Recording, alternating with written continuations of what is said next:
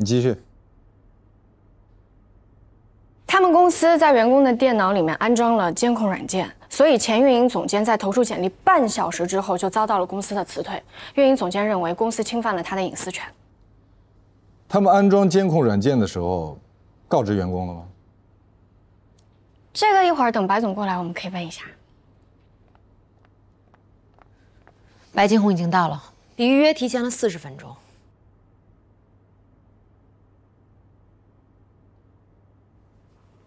罗律师，气死我了！别生气，有什么话坐下说。我们的设计总监，我对他多好啊！设计总监，白总说的是前设计总监，不是我。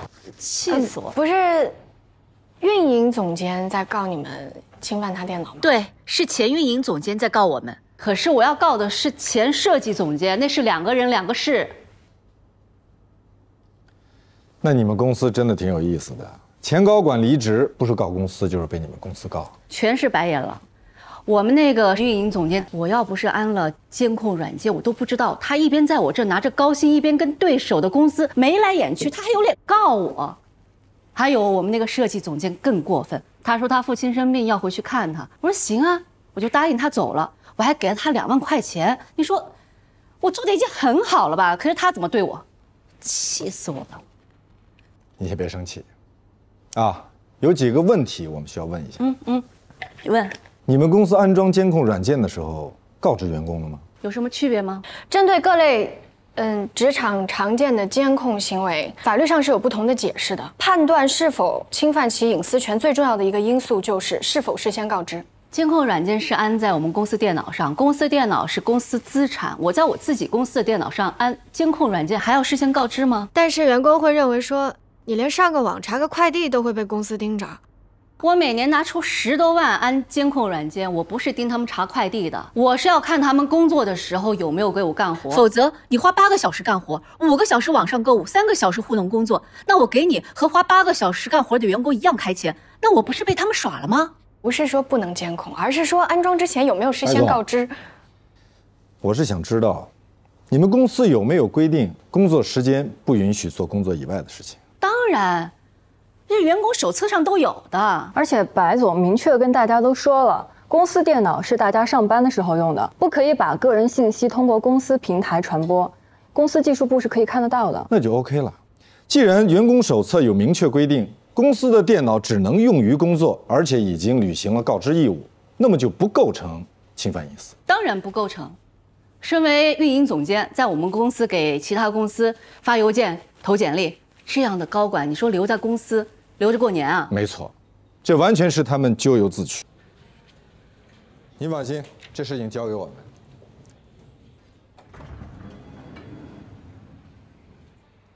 罗老师，您刚才为什么要打断我？打断你需要给你理由吗？您知道我要说什么吗？您就打断我。给老板普及一下什么叫员工的隐私权，教育老板不要侵犯职工的权利，让老板觉得比你笨。 比你傻，什么都不懂，这需要你来教吗？我去他们公司做过调查，大部分员工他们都感觉到非常的压抑，不喜欢公司的文化。他们那个前运营总监之所以给其他公司投简历，也是因为这个原因。谢天谢地，幸亏我打断了你。为什么？那我问你，如果不打断你，打算跟他说什么？我打算跟他说，白总。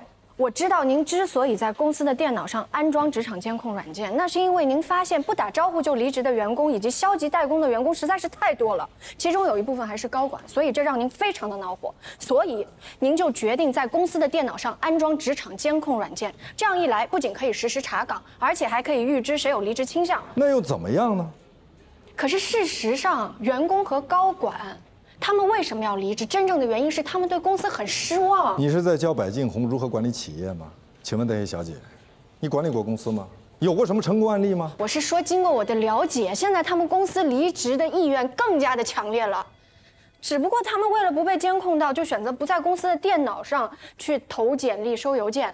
公司的监控就只能监控到他们在电脑上干了什么，但是没有办法监控到他们员工脑子里在想什么、干什么。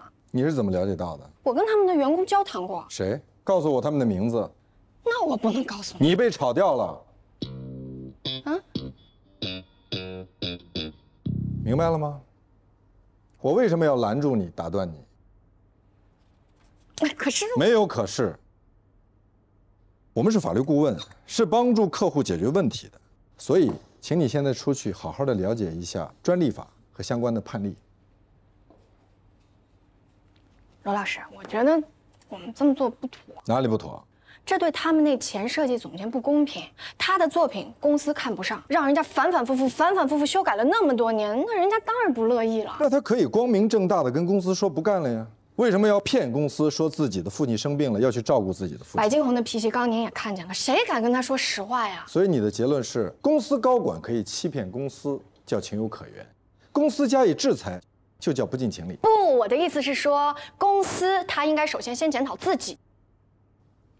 我请你来做我的助理，是来服务客户的，不是让你来给我的客户上德育课的。我这可不是上什么德育课，我这是在讲道理呀。罗老师，在法律上，白金红他可能可以胜诉，但问题上在这次你是真的被炒了。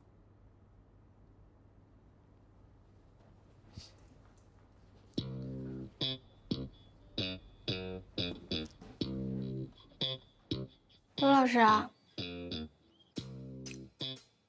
你跟我开玩笑的吧？这有什么好被炒的？那我再说一遍，你是真的被炒了，回家吧。不可能！刚刚您过来的时候，我看到您的小肩膀咯咯咯抖动了一下，您肯定在跟我开玩笑，您在偷笑对不对？你肯定是在偷笑，我怎么可能会被炒了，对不对，罗老师？出去了解一下相关的判例。好，来。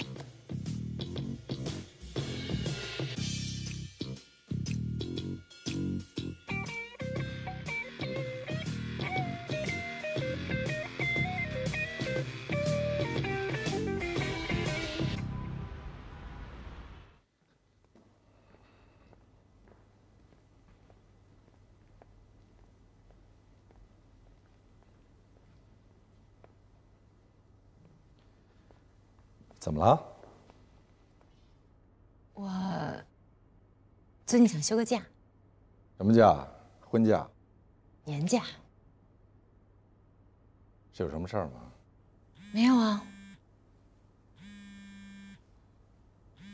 你电话一直在震。哦。垃圾电话。行，那你跟黛西交代一下。嗯，谢谢。